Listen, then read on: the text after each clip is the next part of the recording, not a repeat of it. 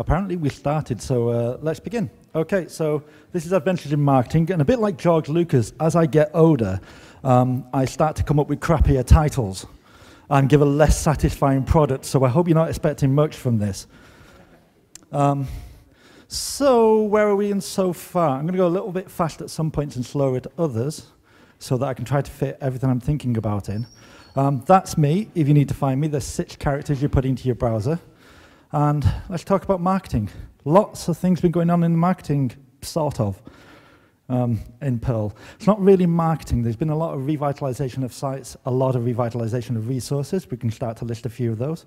So Perl.org got a facelift. Perl FAQs have been brought up to date. Perl Foundation got a facelift. A lot of inroads have been made to organizing the content on the Perl Foundation website. It now has recent and current content, so at least a couple of days or a month old, not 2 years old. So that's useful. Enlightened Perl Organization got a facelift as part of the Google Code in last year. I worked along with a student on that, and that was brilliant. I did write all of that down, and so you can find it really easily. Just go to that article. You should have been all read that already, right? No, okay. So Modern Perl Books is continuing to grow, I think. I don't know, I couldn't get any actual figures from Chromatic. So I know he's released this year's version of his book. Maybe there's a next year version of his book. Jess Robinson's got a book coming out on DBIC. I'm not sure when that's supposed to be released. I thought it was around now, but I don't think she's finished. And Kefra said in his talk that his Modern Perl book is coming out very soon. Perl Weekly has continued to grow at quite a pace, nearly 4,000 subscribers, and that's a great thing. And quite a lot of hard work for Gabor, so you can help him out by pointing him at articles. He's very accepting to taking that sort of input from people.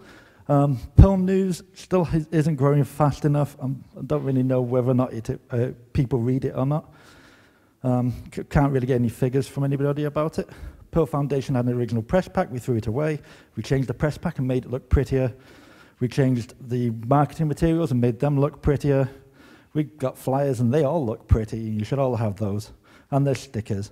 And then there's some articles have been started rewriting. Chromatic is looking for more contributors to Perl.com. There's going to be a few magazines coming out in English later in the year, from this champ right down here. And in case anybody thinks that this is in some kind of competition with Brian Defoe, it's not. He's one of the writers. It's not really in competition when you're writing for the competition. That's not how competition works. That would be very, very crap. And Brian's not crap at competition. So Google Coding, big success last year. I hope you all went to Paul's talk. Paul's there. Very big success from Paul last year. And this year, Wes can't enter as a student, so he gets to do more work. Ha ha ha ha ha. They're both going to do the same again this year, I hope, for us, and make it just as much a success. Paul was saying that we actually had more students than any other organization, which I didn't know. More mentors. So not more students, though. Oh, interesting. We have to get more students there, more mentors. But that's still good. More mentors is good.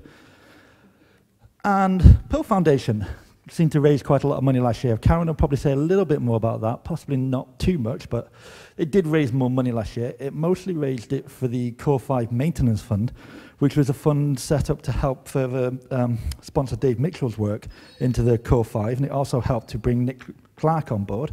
And we raised quite a lot of money for that, so that it was able to continue going on. We also, that's all the sponsors who gave to that, and they're all groovy.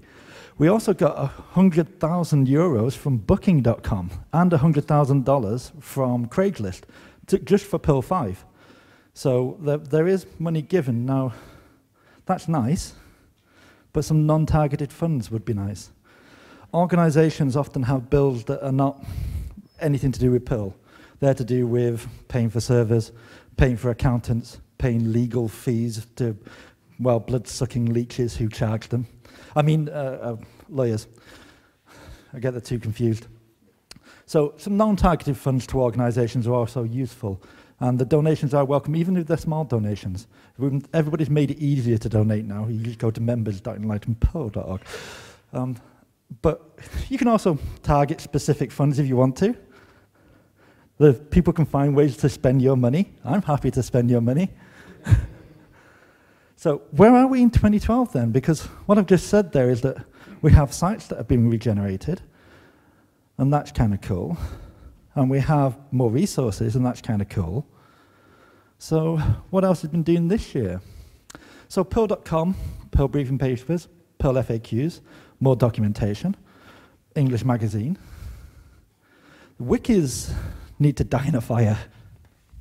The Perl 5 and Perl 6 wikis obviously don't work. Perl 6 have actually just taken theirs and they now send it to GitHub as GitHub pages, and they're generated from there.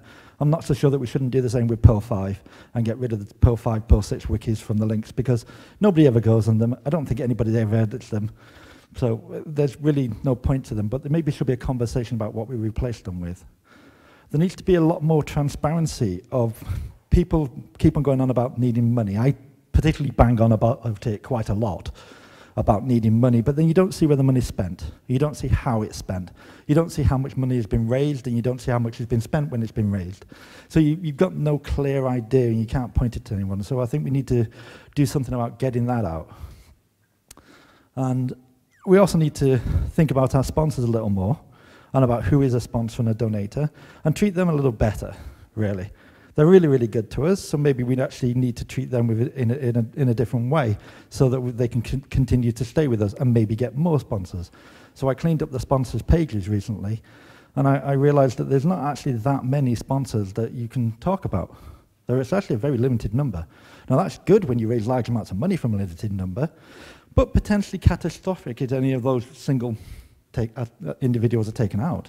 So we need a lot more smaller sponsors as well. And continue to grow this so that people put some impetus back into it. And we still need some more websites that need some more love. Perlmongers is getting an update very, very soon. Jobs.perl.org needs an update. They threw out one design already, but it needs a better update. It needs to look more modern. Yapsy.org has been cleaned up, but needs some more tying in of information. This is another thing I bang on about, is that we have lots of information, but it's often either not kept up to date or it's distributed to different sites. So I think there should be two big major calendars, one a Perl community calendar with everything on it, and the other one just an events calendar. And then we can pull the information by using an API to those two calendars. And that way every site can just have an API and use a JavaScript call to actually call it, and that would be easier. So we also had a redesign of Send a Newbie and Iron Man and Presenting Perl, but this still is all just redesign. This is all just making things pretty. This doesn't get more people into the community. It doesn't get more developers. And I've been thinking about this, and I think if you look worldwide, there's been a call for more developers in almost every community. We're not the only community who's suffering to have developers in.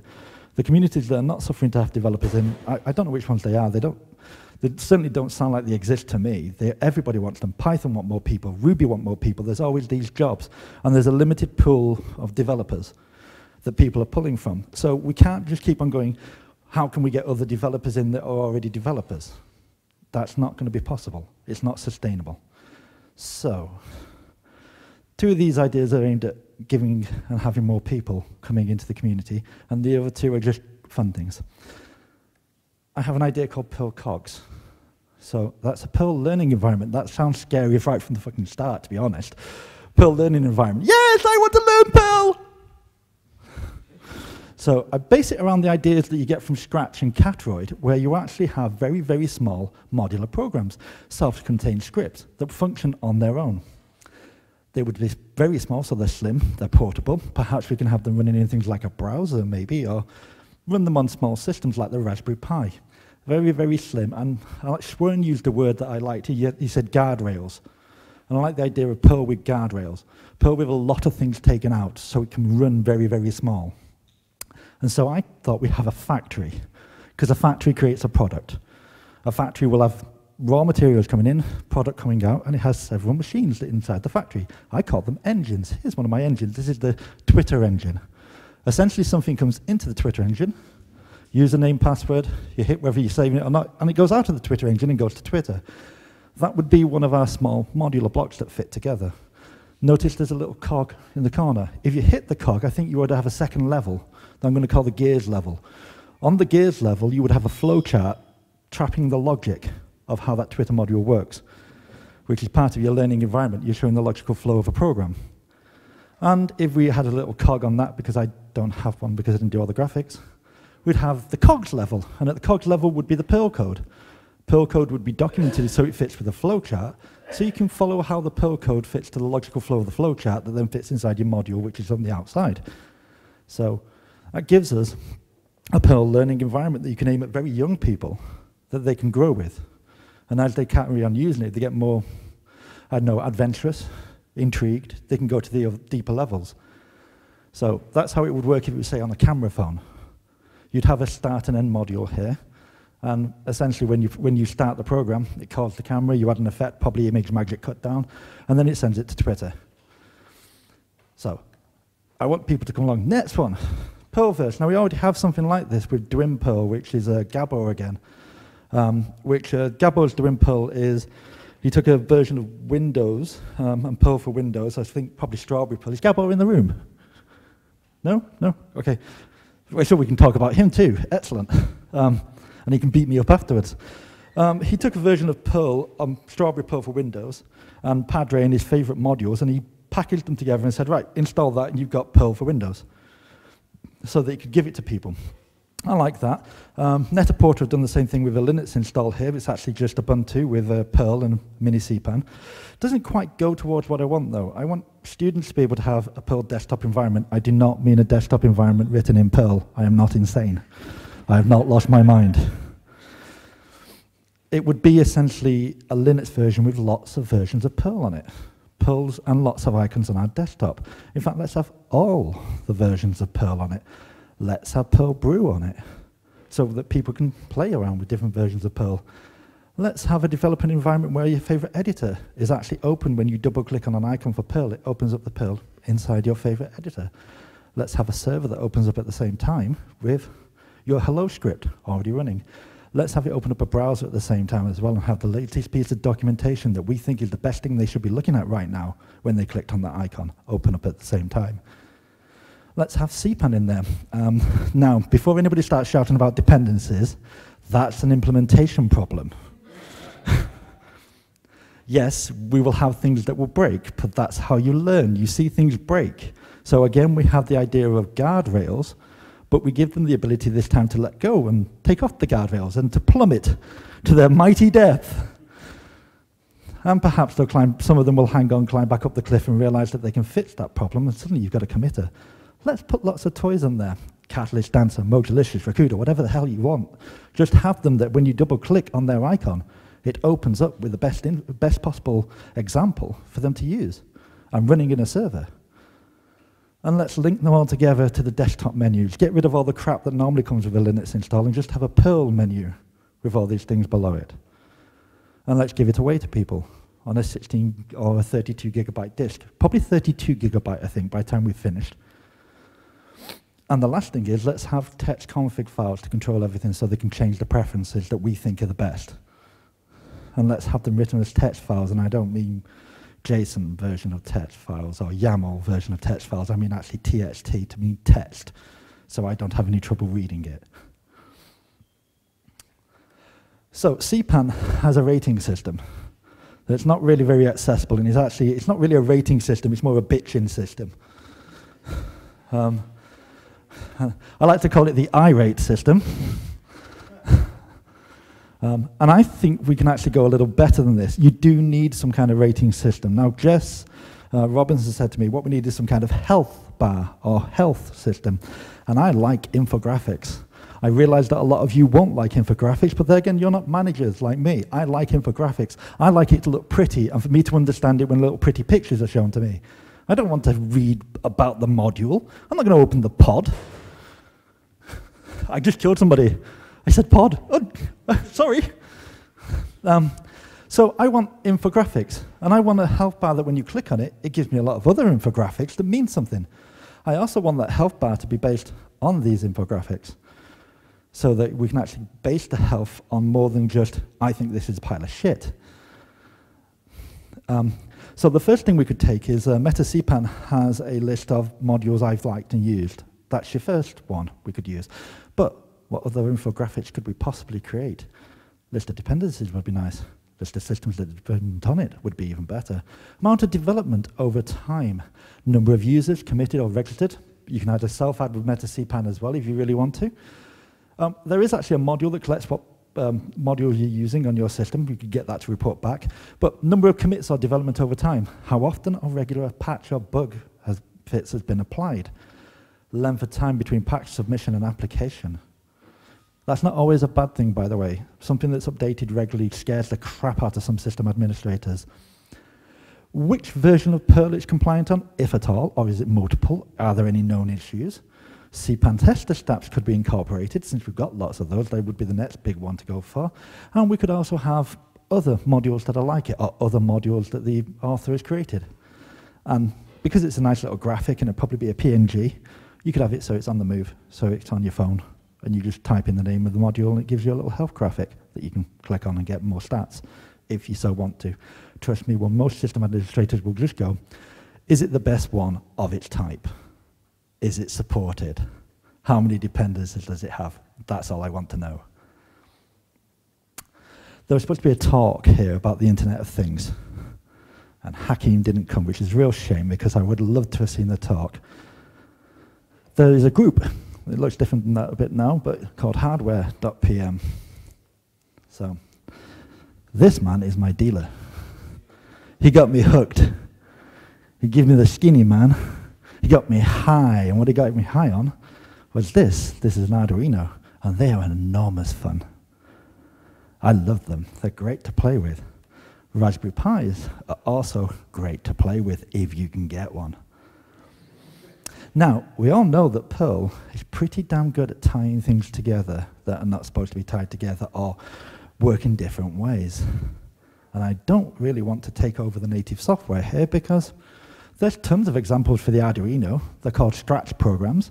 They work really well. They're in C++, and so let's use those because they're already there and they're already all well written up, and even somebody like me can understand them. And let's use some common web UI interface elements, JavaScript bits that already work. And then let's create some scripts to make them work. They're in Perl. So Robert at YapCNA had a camera on an Arduino on a motor. He used the Arduino's program to control the motor, and then on his own other phone, he had a little tiny JavaScript rotatory switch that made the camera rotate around. And he used Perl to make them talk to each other.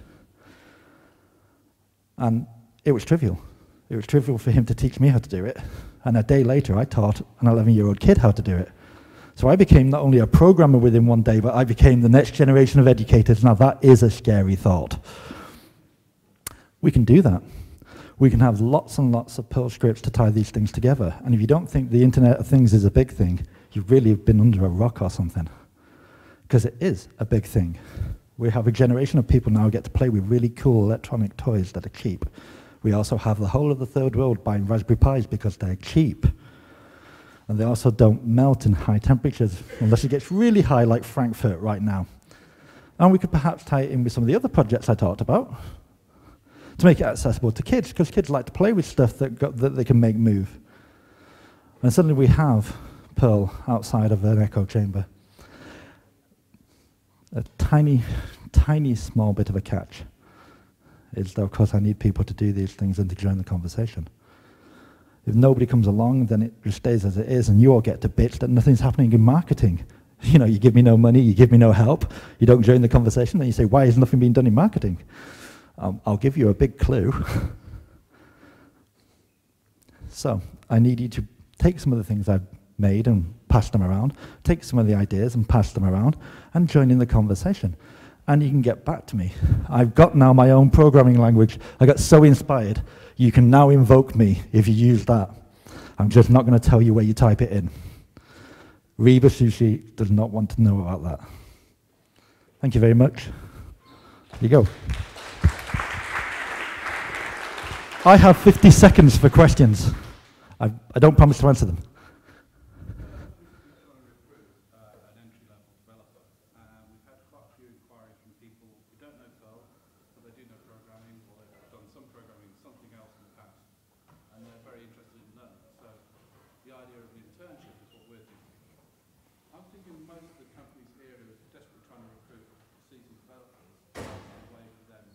That's a brilliant idea, and it should be done. Net-a-Porter are doing the same, but it is the way to get another generation of developers. Go and get people on internships from universities and colleges. Indeed, you can also go down to a level of 15 years old in the UK. You can get a 15-year-old school leaver or native school leaver to act as an internship. You can go to the colleges and get 16 and 17-year-olds. You don't have to stick within computer science. You can go to mathematics if you want, that's an instant one. But why not biology? Yeah, this is the only way forward, is that we have to create our next generation. Yes.